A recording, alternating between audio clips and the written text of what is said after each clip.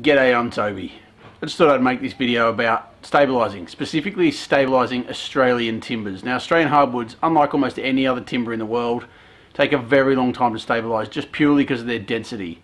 Now, I've seen several videos online, well, hundreds of videos online about stabilising. When I started getting into this maybe a year and a half ago, probably close to a year, I looked up a lot of stuff, and there really wasn't a great deal of information about Australian hardwoods. Couldn't find a lot about it at all. Now, you see a lot of stuff in America, a lot of people making YouTube videos, and the problem with it is they talk about the amount of time it takes to stabilise, and often they're talking about an hour or 2 hours, and sometimes they go, whoa, it takes so long, like 10 hours.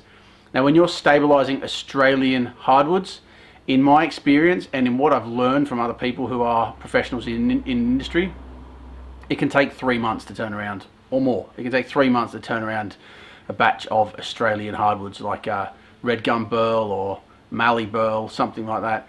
Now, you can put them in a stabilising chamber and you can make them uptake a bit of resin in an amount of days. The problem with it is, and unfortunately what some people are selling as stabilised timber are not. In fact, I only had a friend around here yesterday and we're comparing some of my hardwoods with other timbers that he's purchased. And we had the same size blocks of timber, and mine were probably double the weight of the same timber, of the same species of timber. Now, it can't be exactly the same because of the fact that they're not of the same tree, but it's a pretty good comparative. So I thought I'd make this video. It's a long debated conversation, and this is only my way of doing it. Now, I've learned this from some professionals in the industry, and the fact I've been doing it for sort of over a year now, which I have 3 chambers running almost permanently, which means I get through a reasonable amount of timber. Though that said, if it's taken sort of 3 months to knock up a batch, you can imagine I haven't actually done that much timber. I've probably done maybe 50, 60, 70 blocks, something like that. So, and that's several batches. So I've got a bit of experience, and I just thought I'd let a few other people know, because I'm often getting asked about how to stabilise Australian timbers and about purchasing Australian timbers that are apparently stabilised.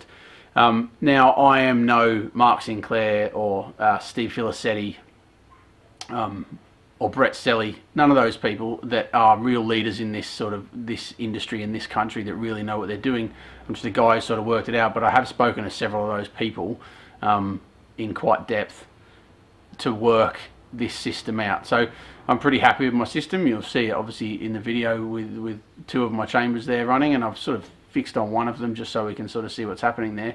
But this is going to be part 1 of a video because of the fact it takes so long to stabilise. So sit back and enjoy. If you have any questions on it, I do know a bit about it and I'm happy to answer them. Please shoot them to me. Thanks very much for watching.